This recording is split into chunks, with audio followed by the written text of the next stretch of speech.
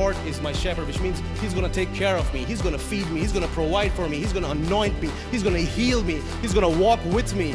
Even when I go through the valley, He's going to be with me. He's going to anoint my head. He's going to prepare a table for me. This is what because He's my shepherd, He's going to do all this for me. That's what the relationship with God looks like. This is what the shepherd does.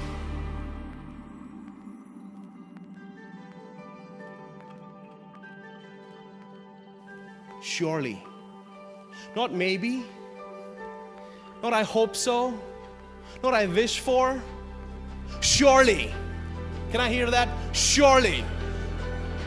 David has this deep conviction that because I have this relationship with this living God of Israel, I can be assured of this. I can have this thing anchored that the Lord, because He's my shepherd, surely goodness and mercy shall follow me.